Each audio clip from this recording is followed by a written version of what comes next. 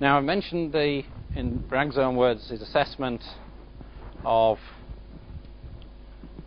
the contribution of the Manchester School, and he mentioned Bradley and the powder method. And Bradley, this is actually from a student of Bradley's. I couldn't find exactly a Bradley powder image, but this shows the variation in adding cadmium to this alloy, adding cadmium to silver, and gradually progressing from this type of powder pattern all the way to this type with different phases in between. We have the alpha, then alpha plus beta, beta plus gamma, gamma, gamma plus epsilon, and so on.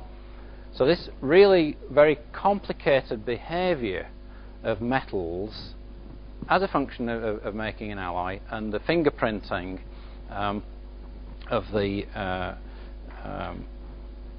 crystal.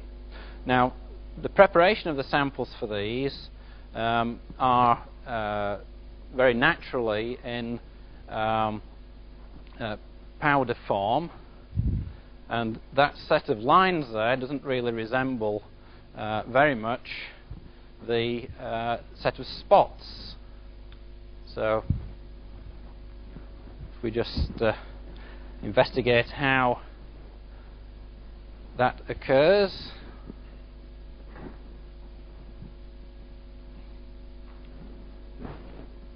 So here's a spot pattern, produced sort of thing you would get from a single crystal. This is a visible light analogy to a single crystal X-ray diffraction pattern. And the way in which we get the powder lines is, if you imagine many crystallites, and I'm creating that by the spinning of this two-dimensional grating, I produce for myself a powder pattern. So metal crystals naturally make a sample which involves these powder crystallites. The diagram is simple enough.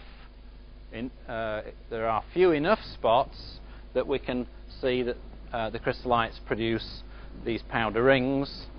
These simple patterns used by Bradley allowed him to investigate alloys, was the example I gave there, but also as a function of temperature and pressure as parameters. So that's just another glimpse of the Bragg Manchester School.